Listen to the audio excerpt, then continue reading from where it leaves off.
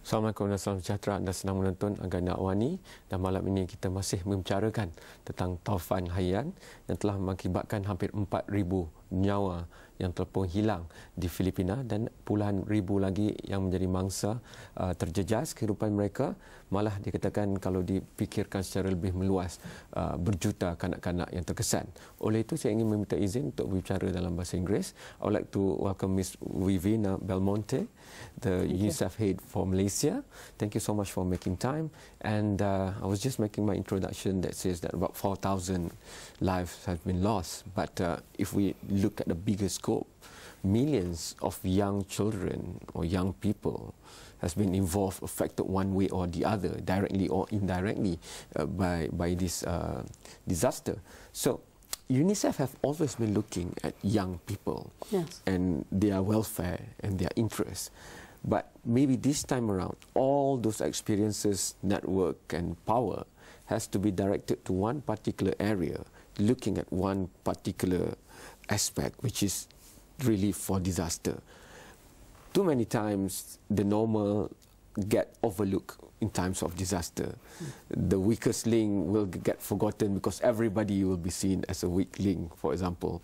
So what is the mindset of approach to go into a disaster area like in Tacloban, but just taking that layer where young people are affected first and foremost?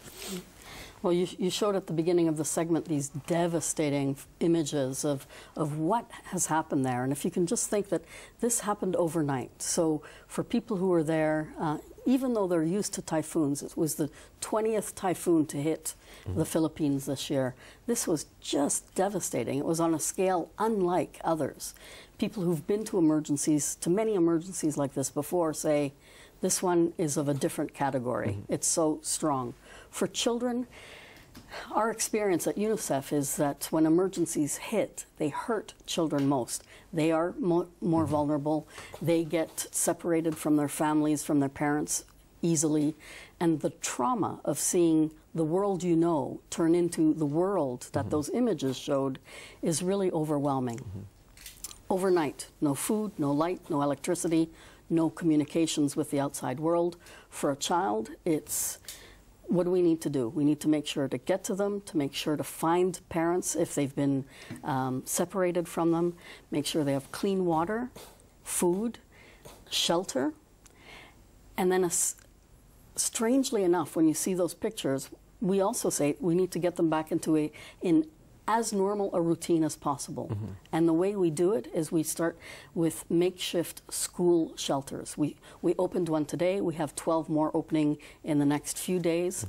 And it's allowing children, the one thing they know in their normal life before the typhoon is they go to school every day, they go home every day. Reconnecting with something that looks like a routine in the middle of the chaos is critical. If we look at it, in a lot of people's minds sometimes in these parts of the world, we are not like some other continent where we see disasters, man-made or otherwise, every now and then. So when we mention UN, United Nations, and United Nations are already there in Tacloban, so a lot of people might be thinking, and that's it, they're getting help, you know, the people there.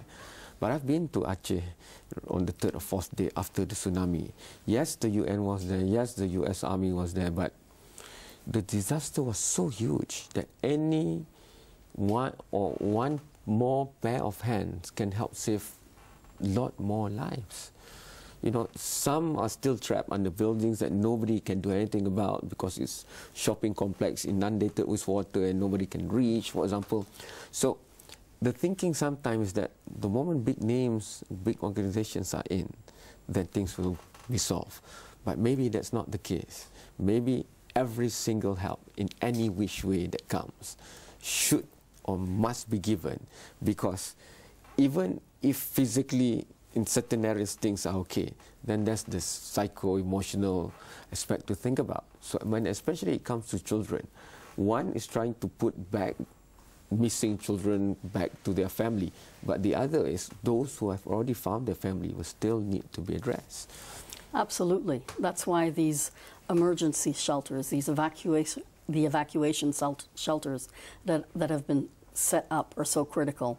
It's giving families that are still together, intact, a safe place to be.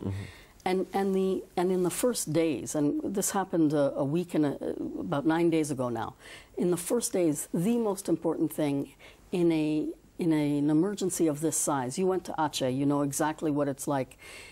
Access, just being able to get one challenge is getting the supplies into Tacloban, into an airport that was also affected. We fixed the airport, getting it into Tacloban, and then getting it to people from the airport. What's always interesting for us, what we know our challenge is it's great when we are able to distribute. If people are at the airport and we distribute, or if we can manage to go down roads that have been full of debris and we've cleared them and we can distribute. We go to evacuation centers and we distribute. That's great, but that means that we're getting to people who are able-bodied. Generally. Now think about children who may not be with parents, people who are disabled, older people as well. They can't rush up to an airport gate and sort of fight among other people to try and have access to some of those supplies. So it's really thinking very quickly on your feet, and with the supplies that are coming in, let's get it to those who are in the front line, but don't forget the ones who are behind as well, because they're going to have trouble going to the front of the line and getting the help. I was lucky that a few months ago I was in New York and had the opportunity to go into the United Nations building, and I met a Malaysian there who works as a computer programmer, and he was telling me how the big data approach, and I have to go for the first break, but once we are back, I think information is one of the most crucial aspects of any relief effort, because you need to know what's happening, you need to know where people are, families, individuals, whether they're separated. Some people are trying to find some family members. Actually, it's on the other side of the area, and if only information can be collated and put strategically, even to disperse, you know, food stuff or blankets, it's always that the help will come to a center. Then from there it needs to go out. But where does it go? That needs to be strategic, because we might be over giving them to some place, but some other places has not been having clean water for maybe since the disaster. So how do you look at information as a strategic network in a relief effort, especially for children? Because the longer they are separated from their families or people that they know, the worse the impact emotionally and mentally on them it will be.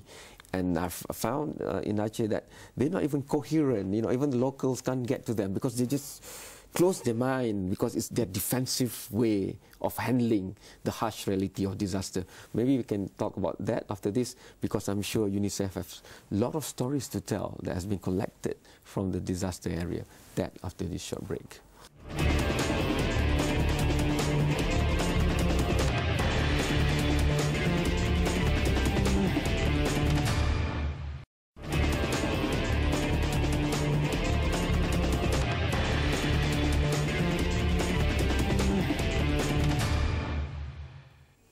Thank you for still watching a special episode of Agenda Awani with UNICEF Malaysia, and we're looking at disaster relief, and we're looking at the case of Typhoon Haiyan, and we're looking at Tacloban, and even now they're still needing help.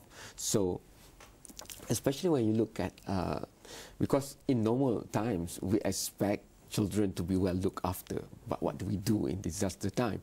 So information strategically, especially for children, I think is very, very crucial, because even now I'm sure there's a lot of parents still looking for their missing child, or child looking for their missing parents or relatives. Information saves lives in situations like this. Yes, people need clean water. Yes, people need food and nutrition and housing and shelter. All of those things are absolutely vital. But the information, the kind of information you're talking about, also has an impact. I saw a photograph today of City Hall. Electricity has been restored to the City Hall in Tacloban, and there are hundreds of people lined up there so that they can recharge their mobile phones. Okay. They've been out of communications contact with their loved ones, and being able to SMS, text, call, receive calls and texts just to say, yes, we're okay, is fundamental just to the communities. And I think it's crucial to build up the ability of the affected community to help themselves, because too many times, you know, people like to give and give and give, but if it's like pouring water on stone. If a stone is immovable, then the stone cannot help itself. So in order for the community to be helped the most, it's got to be a two-way street. So in that case, the mental and emotional impact, I think sometimes very much underestimated for disaster relief.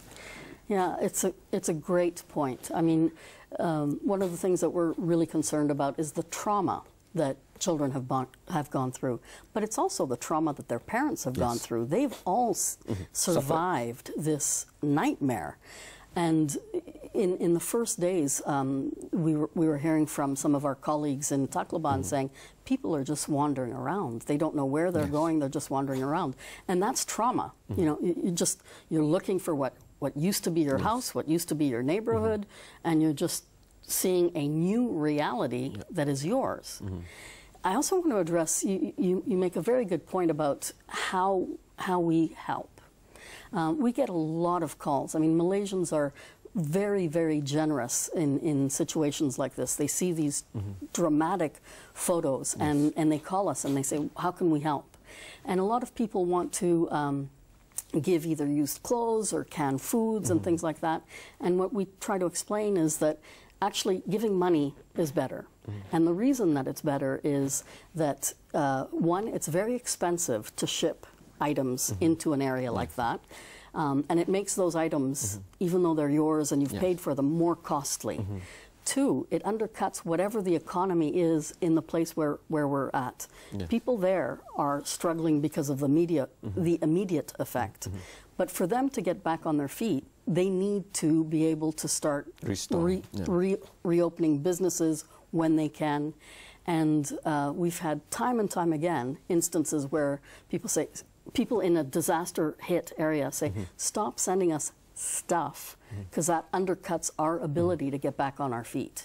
It's sort of hard to explain, because one is a response that is more thought through, and the other one is the very generous and genuine. I think awareness must go a bit higher on that, because even in Banda Aceh, we were looking at old clothes strewn all over the street, adding more chaos actually in terms of physical appearance of the area, because people just don't want it. And it's not just physical, you know, they can survive, they can find clothes, but to them it's also about pride sometimes, you know, they want to have their own, and it's not fitting to their culture sometimes, you know, we just give whatever. So making it finesse, I think, in helping, and maybe it's the easiest thing to do, because if I saw a disaster area somewhere and I just give away this, you know. But I think Malaysia can be a bit more generous in being a bit more strategic in helping. So yes, cash is one thing, but maybe they also want to volunteer. And how do they volunteer to UNICEF or any UN organization for disaster hit area like Tacloban? Well, in situations like this, particularly in the heat of an emergency, we actually don't take on volunteers. We don't. And the reason we don't is that there are technical skills that are needed. Right now, the kinds of people that we're sending in are people who have experience with setting up water sanitation systems again, so that clean water is available for drinking, bathing, cooking. Because diseases, that's where they start. If you don't have clean water, the risk of disease goes up exponentially. We send in nutrition people. We send in people who are experienced at child protection, so to deal with trauma and that sort of thing. So they're specific skills. You know, when you look at the pictures, the people that we send in, we realize that we're taking up space as well, and we're taking up food, and we're taking up water. So, and energy. Right, and we're taking up space on the streets that are already clogged. So we're well aware of that. We have someone from our team, UNICEF Malaysia, that's in Tacloban right now, and we text back and forth, and he says, you know, I just met somebody who walked 12 kilometers to go from one area to the next, just trying to get back to a hotel. There's no public transport. There aren't cars. The cars have been thrown away by the 300-kilometer winds.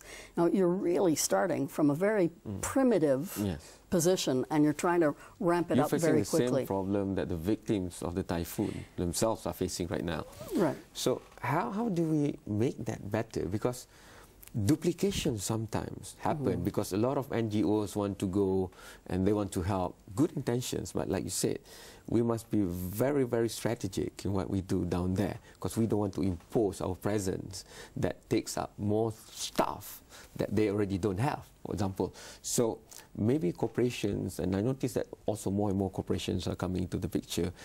I just finished World Innovation Forum for 3 straight days in KLCC Convention Center, and there are also innovations regarding clean water, you know, how to provide clean water in difficult areas. And this technology, this technical expertise and know-how could be shared with a body like UNICEF, and that then can be streamlined straight to Tacloban, for example. Let's open that up for the last block that we have, and maybe, you know, innovative, creative thinking to help, because intentions are good. We respect that, and thank you, Malaysians, for that. But how do we make the most impactful contribution is what we're going to talk about after this short break.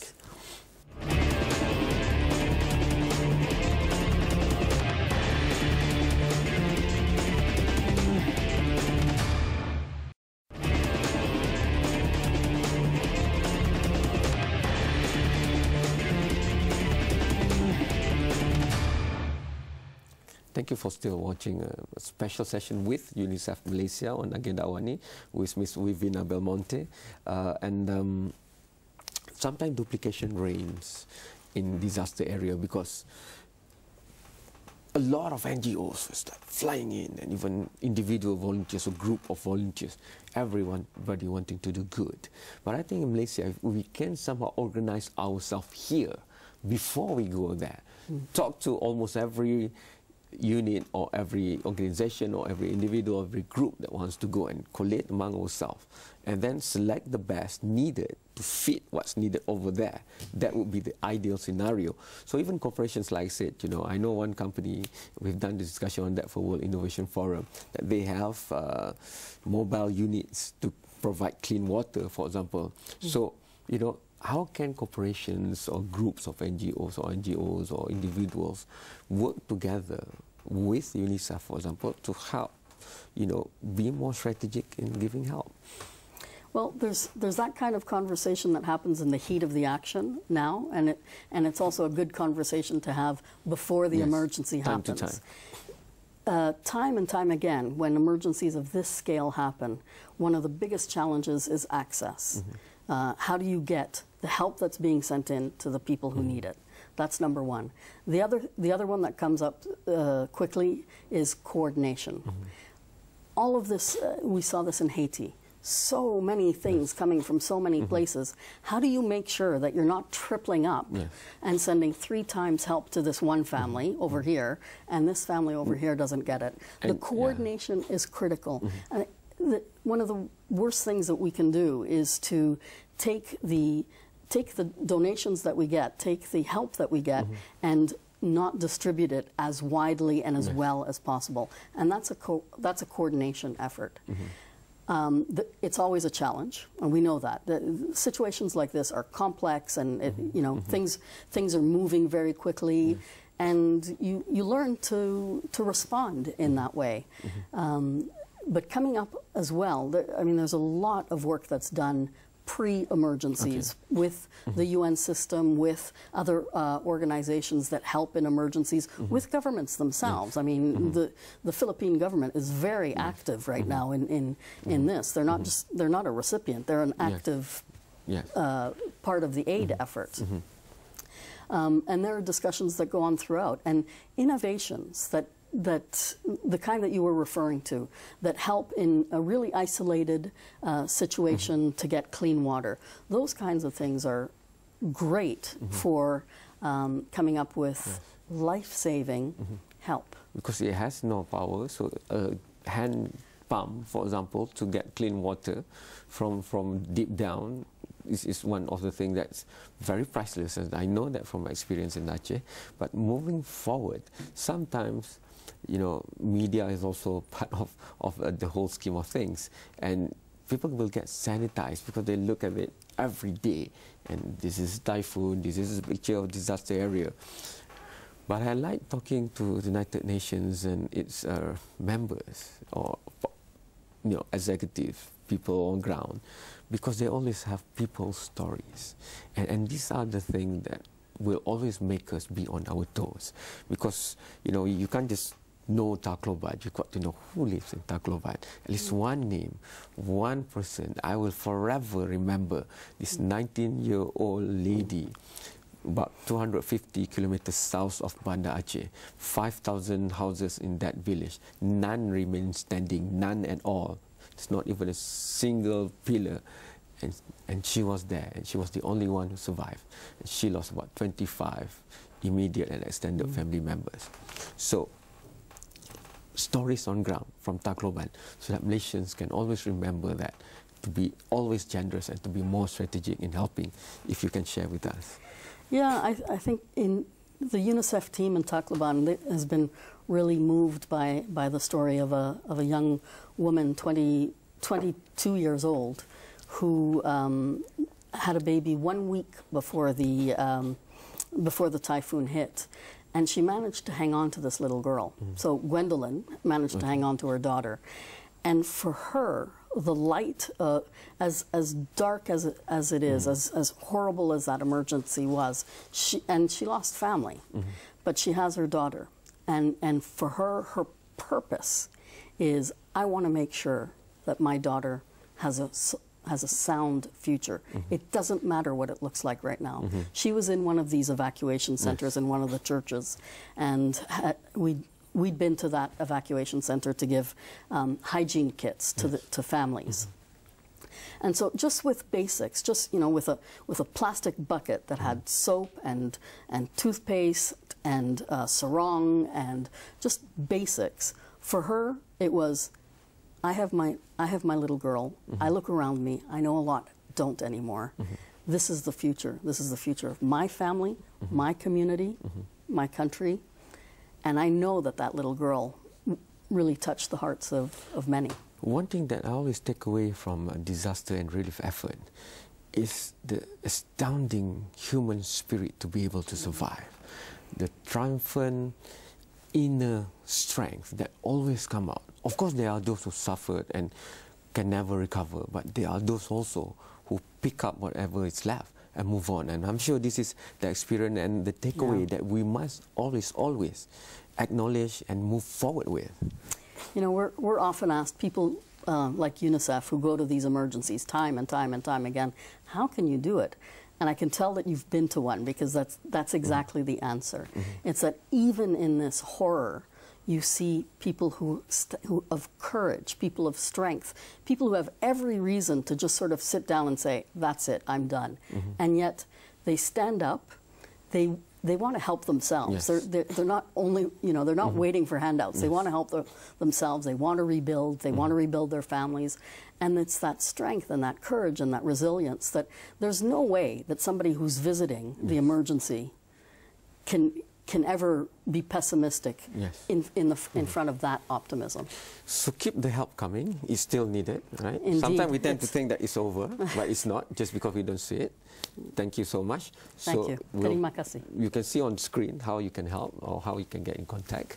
And we'll keep on discussing issues like this. And maybe it's good to discuss this you know, we know that the climate of the world is becoming more erratic in certain areas, a certain kind of situation. So we've got to prepare, even though Malaysia is blessed, but the ability to be aware of what's around us is very key for us to help when the disaster struck. Thank you so much for watching. Hantarkan pandangan anda sendiri pada semua mekanisme yang ada untuk berhubung dengan Astro Awani, sama ada di internet maupun dengan aplikasi mudah alih Astro Awani di iOS dan juga Android. Jumpa lagi dalam episod yang lain pula. Sekian, selamat malam. Thank you so much. Thank you, Cameron. Pleasure.